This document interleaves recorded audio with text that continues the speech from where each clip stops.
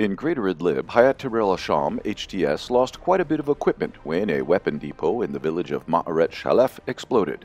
The reason behind the explosion is unknown, but it was completely destroyed on July 26th.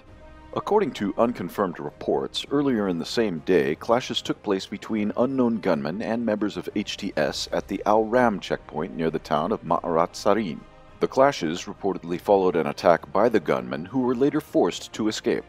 Meanwhile, the Russian Aerospace Forces (VKS) continued to pound ground positions and facilities of the so-called moderate opposition in Greater Idlib in response to ceasefire violations.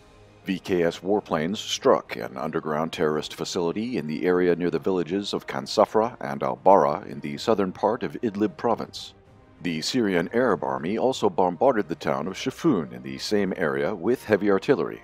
Meanwhile, in the northeast, the exchange between the Turkish armed forces and the militants it backs against the US-backed Syrian Democratic Forces (SDF) shows no promise of ending. The SDF announced the killing of one of their fighters by Turkish artillery, shelling one of their positions in the northern countryside of Aleppo. Syrian media reported that Turkish shelling resulted in the injury of several civilians.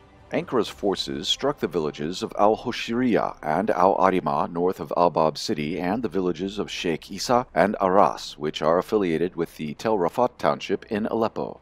In response, the SDF bombarded the western outskirts of the city of Azaz in the northern countryside of Aleppo. No casualties were reported. Turkey, however, didn't simply take it without a response and shelled FDF positions in Mara'anaz, also in Aleppo. This shelling is a daily occurrence, as Turkish-backed forces shelled SDF positions near the Mingah Air Base, Mara'anaz, and the Ayan Dinkara areas on July 25th as well.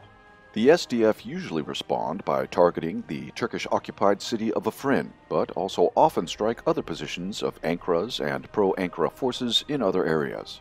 Finally, in addition to fighting against the SDF and other Kurdish groups, the factions backed by Turkey are also frequently fighting amongst themselves. On July 25th, infighting with light and medium weapons erupted within the Turkey-backed Jaish al-Shakiriya in the city of Ras Al Ain. 5 militants were injured in the clashes. Such infighting is quite common and has claimed the lives of dozens of militants. Civilian casualties have also been reported, as well as damage to private property.